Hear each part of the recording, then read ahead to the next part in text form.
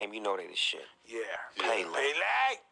Hello everyone! E hoje você vai ver um trechinho de um podcast em que o Mike Tyson e o Snoop Dogg participam e chega uma hora ali que eles se referem ao Pelé. É assim mesmo que eles pronunciam, Pelé.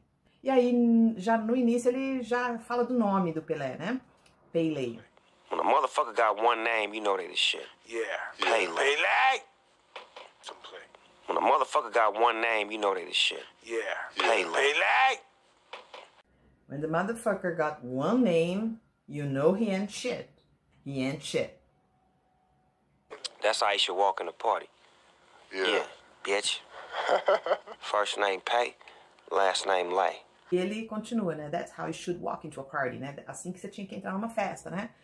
First name Pay, last name Lay. He was a team player. He wasn't selfish, you know what I'm saying? That's what made him. Tecendo elogios, né? He was a team player, he wasn't selfish, you know what I'm saying? Esse you know what I'm saying é o, tá ligado? Entendeu? Pegou? Morou? Depende da sua região. Cada um fala de um jeito, né? You know what I'm saying? He was a team player. He wasn't selfish, you know what I'm saying? That's what made him great. That he could have just did it all by himself, but he was involving everybody else. Like, I like players like that. He could have just did all by himself, but he was involving everybody else. I like players like that. Então, nessa frase aí, he could have just did all by himself. O correto, que a gente aprende, seria he could have just done all by himself. Teria que ser o past participle. Done. Mas, Black English Vernacular, tudo certo, he could have just did all by himself, ok também. That he could have just did it all by himself, but he was involving everybody else.